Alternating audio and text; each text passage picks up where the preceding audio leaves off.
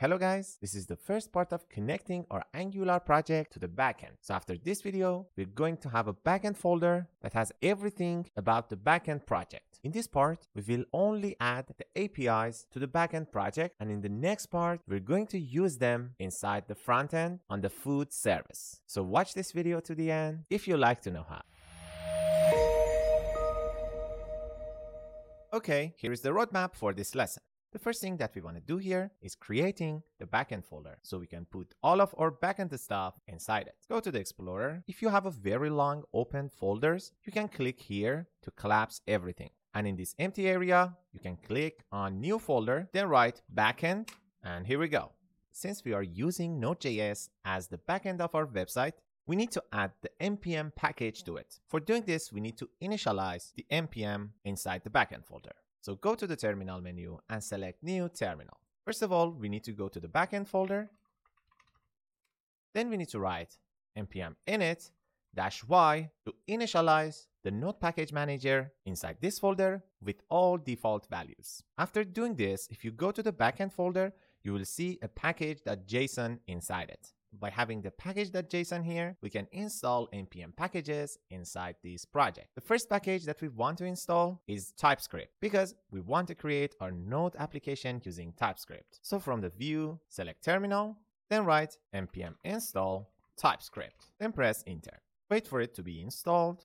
After it's finished, if you look at the package.json, you will see a new entry with the name of dependencies. And if you look at here, you will see the TypeScript, the package that we installed seconds ago. And we have two extra items here, package-log.json that will log the versions of installed packages. And we have node modules that all the packages will be installed inside this folder. Now that we have our TypeScript, it is time to configure it. For doing this, we need to create a tsconfig file inside the backend folder. So right click on the backend folder and click on new file, then write tsconfig.json. And as its name says, it is a config for TypeScript. Close the Explorer.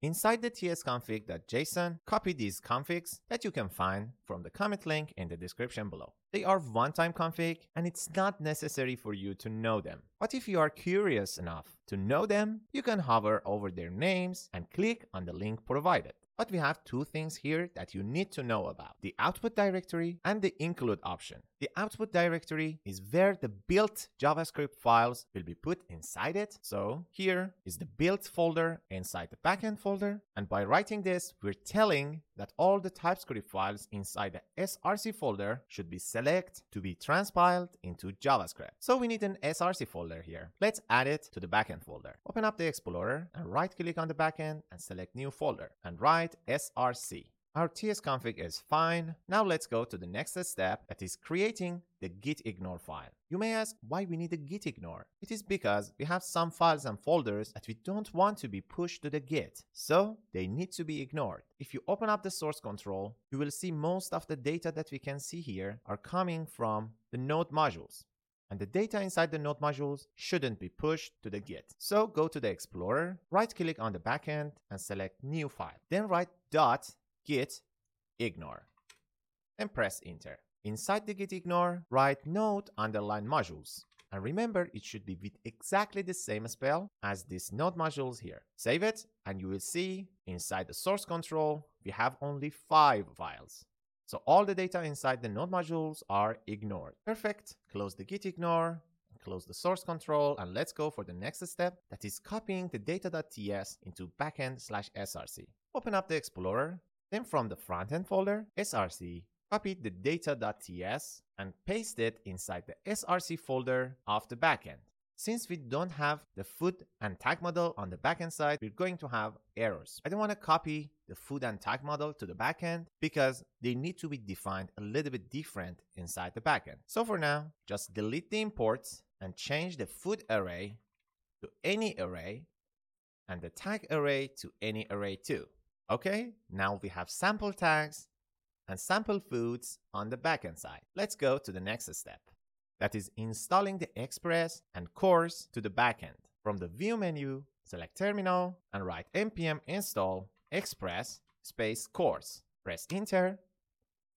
Okay, let's close the terminal and check the package.json inside the backend. Here we go. We have course and express installed inside the dependencies. It's time for the next step, that is creating our server.ts file. Let's go to the src folder on the backend, right click on it and select new file. Then write server.ts and press enter. Here, first of all, we need to import the express because we need it to create our web application. Write import express from express. But we have an error here. The error says that I cannot find the declaration file for module express. It is because we didn't install the types/express. So we need to use the type definition of pure JavaScript packages to be able to use them inside the TypeScript file. For installing them, you can click on the express and press Ctrl dot and select install @type/express, and in the background the type of express will be installed inside current project. So as you can see, the error is gone. Now if you look at package.json inside the dev dependencies that will be used only for development, we have types/express. In future, we will going to have a lot of types inside this project. So let's close the package.json and close the explorer and come back to the server.ts. Next thing that I want to import here is course. So import course from course.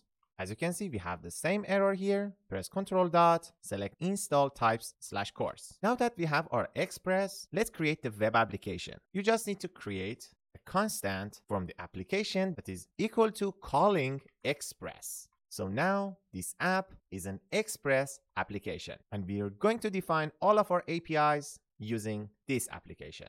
But there we have a problem. On the development time, we are serving our Angular project on localhost 4200, but we need to serve our backend on a different address, for example, 5000. By default, it is unacceptable to have a request from an address to a different address. That's the reason that we need course here. We need course only for development time. So write app.use course with an object that its credential is equal to true and its origin is equal to an array, and inside it we have http://localhost:4200. By writing this, we are telling, hey, express, use course, so 4200 could have a request on this server and the credentials should be sent to. Now that the course is added to our express application, we can define our first API. We need to define an API with getHTTP method. So write app.get. Its address should be /API/foods, and it needs a handler to handle this request. Normally, it has two input parameters, request and response, and the body of the function. As the response of this API, I want to write response.send hello world. But this is not enough. We need to listen to a port. Let's define a constant for the port. Const port is equal to 5000.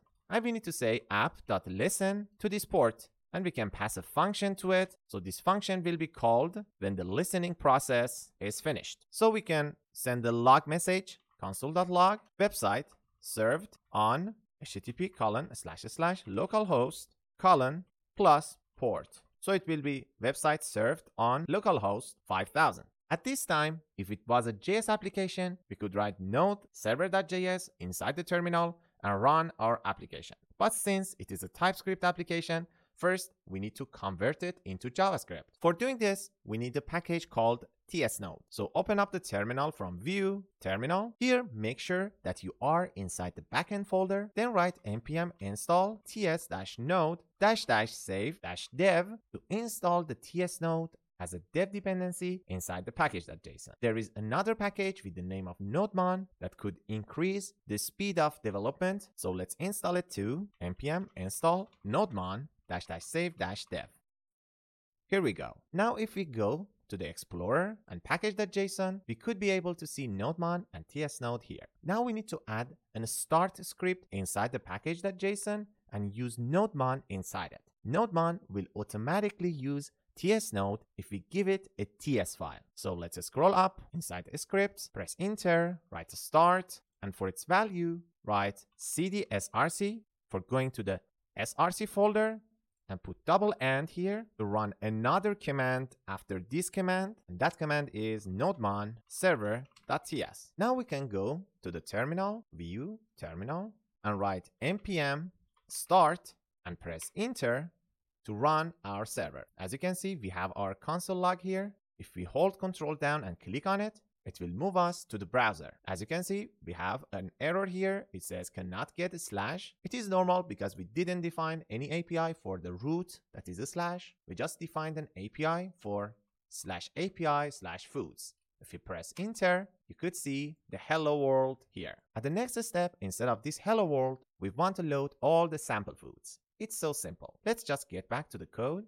Inside the server.ts, remove this hello world and write sample underline foods. It will be automatically imported from the data.ts. Now if we look at to the browser and refresh the page, we could be able to see the foods in JSON format. But normally you will see it like this. That is not very beautiful, but if you install JSON formatter extension on your Chrome, you will be able to click on this parse button to see the data in a beautiful and formatted way. But this is not the only API that we need to implement. We need to go to the food service on the front-end side and implement all the methods that are available here. We implemented the getAll one, but we need to implement the other ones. Let us start by getAllFoods by search term. Go to the server.ts file and add another API by writing app.get/API/foods/search/:search term. So this is the address of the API and this is the route parameter. We can get it inside this function. Request, response, and the body of the function, you can say const search term is equal to request.params.search term. So we just get the search term from the request parameter, just like how we did on the client side. And now we can go to the food service and copy everything after return inside search method. Then write const foods are equal to this. But here we don't have this.getAll. Instead of this, we need to write sample foods. Now we have our filtered food on the server. We just need to send it to the client by writing response.send foods. Now we can copy this address and go to the browser and paste it after 5000. We could write a search term, for example, meat here, and press enter. It will find the meatball for us. So it works. Let's go add the next API. Inside the food service, we have getAll tags. We just need to go to the server.ts, and after this, we need to add another one with the address of /API/foods/tags, and with the handler that sends response.send sample tags to the user. Copy this address and put it here. Press enter. We have all the tags. Isn't it perfect? Yeah. Okay. For now, all the values are static, but in future lessons, we're going to be connected to the MongoDB and get all the data from a real database. But for now, let's add the next API. Inside the food service, it is getting all the foods by their tags. Inside the server.ts, add another API, app.get, with the address of /API/foods/tag/tag name. That is the route parameter. Then add the handler, request, response, and the body. Get the tag name from the route parameter, request.params.tagname. And go inside the service and copy this.getAll.filter to the end. Then go to the server.ts and write const foods equal to this. Instead of this.getAll, write sample foods just like before. And instead of the tag, our constant name is tag name, so use tag name. Now return the foods using response.send to the client. Pretty nice. Let's test it. Copy this part and get back to the browser, paste it here, and replace the tag name with something that is available in this list, for example, lunch, and press enter. As you can see, we are only seeing the foods that have lunch inside their tags. So it works pretty nice. Let's go for the last API that will be used for getting the food based on its ID, that we will use it for the food page. Scroll down and write app.get double quotes /API/food/food ID, and the handler request response and the body of the handler. Let's get the food ID from the parameters const food ID equal to request.params.foodID, and let's go to the food service, and inside the getFoodById method, select from this.getAll to the double question mark, copy it, and here create another const with the name of food and put it here. Once again, change this.getAll to sample foods, and here we go. Let's send it to the client, response.send food. Copy this part inside the browser, paste it here. change colon food ID with an ID, we can say 3. Okay, we have the hamburger here. So it works. Okay, we have all the food APIs that we want to serve to the client. This was the part 1 of connecting our Angular project to the backend. In the next step, we're going to use these APIs inside the food service and all the components that use them. You've been watching Code with Nasir, and I hope to see you next time.